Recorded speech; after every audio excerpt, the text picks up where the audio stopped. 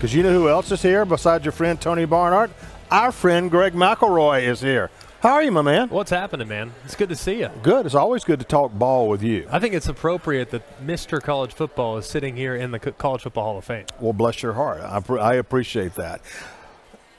Big picture, Greg, on this game. We know about the different storylines, but as you sit here and break down these two teams, let's start with the underdog. Is there a path for Oklahoma? And if there is a path, what is it? Turnovers. Yeah. I think that's the ultimate neutralizer. And a big plays. I know it sounds like coach speak, but those two things determine wins and losses more than anything else in college football because it's such a momentum game. And when you look at the momentum that can be seized with a turnover or a big play or a counterpoint, now what it can be created with a turnover or big play, it's massive. And I look at just tail of the tape, starting 22 for both Oklahoma and LSU, and on paper, it shouldn't be close. It really shouldn't. Right. Now, granted, the ultimate neutralizer are mistakes. And if they make mistakes, the LSU Tigers, that is, and Oklahoma is able to run the ball consistently with Jalen Hurts, then that's their path to keeping this game competitive into the fourth quarter. So Jalen Hurts, the narrative of this game goes, he's got to protect the football. He's had some issues protecting the football this year. So that's number one. But number two, he's got to keep the chains moving with his leg or with his arm, but you've got to cut back on Joe Burrow's possessions if you're going to have a chance to win this game. I think that's a really interesting point because I've been thinking about that a little bit. When was the last time Oklahoma's offense was tasked with, hey, we got to squat on it, we got to hold the football, we got to keep the opposing offense off the field? Because usually it's the other way around. It's, hey, we got to keep the ball, we got to control the clock because we don't want the Oklahoma offense on the field. That's not the case in this particular game because if you look at the matchups that Oklahoma's going to have offensively, yes, they'll have some advantageous opportunities, and I think they'll have some opportunities to run the football. But Joe Burrow and company with that incredible skill set at wide receiver, curious about the impact of Clyde Edwards-Helaire possibly not being at 100%. I don't expect him to be. I expect his role to be very limited, and if anything, maybe be a decoy in the game, which is not necessarily the worst role that you can have, knowing that he's nursing a hamstring injury. But that matchup between LSU's offense and Oklahoma's defense is a very one-sided matchup. There's not a lot of matchups that I can see on the Oklahoma side against this LSU group that I feel like are advantageous. Greg, as a quarterback, you watched Jalen Hurts play 3 years at Alabama. You saw him have incredible highs. Almost won the national championship as a freshman, SEC Player of the Year. Loses his job in 2017 in this building down the road here. Comes back, wins the SEC championship off the bench for Alabama at the same building down the road. When he goes to Oklahoma, what were your thoughts about how Lincoln Riley was going to use his skill set? He's not like the other guys. He's different.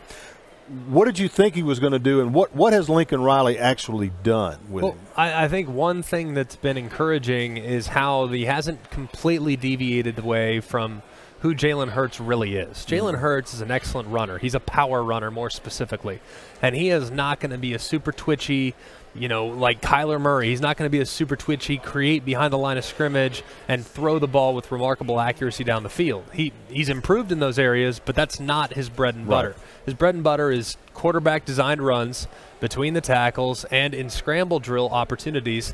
He's not always going to look and keep his eyes downfield trying to distribute the football. He's looking to create lanes so he can gash the defense north and south. So I think Lincoln Riley's done a great job of subtly adapting to what Jalen Hurts is most comfortable doing. He did the same thing for Kyler Murray because Kyler Murray's skill set was different from that of Baker Mayfield. So I think they've reverted back a little bit more to Baker Mayfield, except not as much genuine drop back. It's more off scramble. It's more off movement. It's more off things that allow Jalen Hurts to use his athleticism more than kind of operating as a drop back passer. You played quarterback in this league. You won a national championship in the Southeastern Conference. Can you put into context what LSU has done with Joe Burrow? Because we saw Joe Burrow play a year ago. Okay. But then you put him in an offense that takes advantage of his skill sets. And if he gets 285 yards tomorrow, he'll have 5,000. Yeah, it's amazing. No player in the history of this conference has thrown for 5,000 yards. I'll be the first one to tell you. We had them week 9 last year. I think if you were to ask Ed Ogeron too, he'd tell you, yeah, Joe is good player, solid player. Mm-hmm. We had him week 9. I watched his first 8 games because I was interested in him, and I obviously cover the league closely and love watching quarterbacks, and I thought he was very average. I mean, throughout the course of the first 8 games last year, but something went down in the 7 overtime game against Texas A&M. It was as if he realized, hey, I got to do more. I can do more. I'm going to do more. Mm-hmm. And then you saw that kind of trickle into the bowl game. So he used that entire bowl season to really work on taking a little more ownership.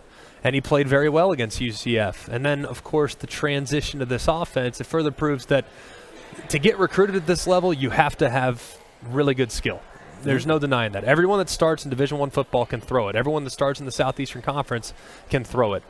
But there are certain things that come to the forefront when the big lights get bright. And the thing that I'll say, and even doing Joe Burrow games this year, when you watch him in practice, it's like, all right. Okay. Yeah, he's fine. Yeah, I mean, you watch him in a game, that's the best player in America.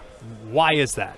And there's some intangible quality that some guys just have. And they just seem to get bigger and better and play better with more consistency the bigger the moment becomes. And that's been him. I think he's refined his craft quite a bit in the way he moves in the pocket, how he always keeps his feet underneath him, and he's always keeping his eyes downfield regardless of the traffic that's going on. As he's getting ready to get hit, he's still accurate with the football and being able to deliver to the open receiver. So I've been so impressed with how he's grown, and I've been so impressed with the confidence he's displayed throughout the course of the first 13 games. Well, I wanted to ask you about a specific play, the game against Texas in Austin. I'm sitting there watching that game. It's a 3rd and long. Yeah. They got to have a big play. Right. He drops back, and he doesn't scramble. He just takes a slight little shift to find a gap. And then when he made that shift, the guy wasn't open. When he made the shift, just a couple of feet, completely, he threw it.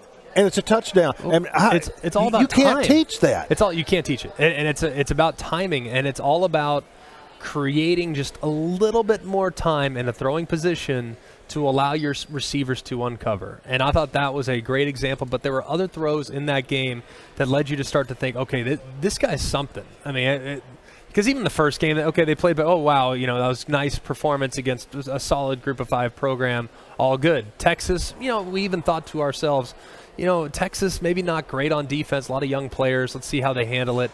But it was really the game against Alabama where I was most impressed because it was the timely running and the ability to just extend drives a little bit more on 3rd down when there's good coverage. He's able to make a guy miss and create another first down to keep the defense on the field on a 3rd and long. On 3rd and 10, there's the pressure overloaded on the right side. Dump it off, no problem. Clyde Edwards-Helaire, go make a play for me, Clyde.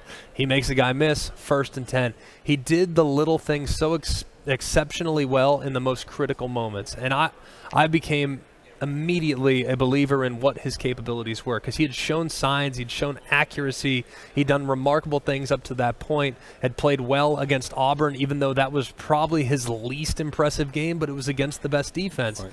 And he's only gotten better throughout the course of the season. So yes, the Texas game showed us it was possible, but that was just the beginning to where he's at now and where he eventually got to in playing against the likes of Georgia and some of the other great teams they played in November. Well, you brought up Clyde Edwards-Helaire. One of the things I wondered about, you mentioned the drive to put the game away against Alabama. Helaire is his check-down guy on these longer developing routes. And I guess other guys can play that role, but Helaire is so good at it, of being right where he's supposed to be for the check-down. Well, I think we talk so much about why they went to this offense, and it's very quarterback-friendly.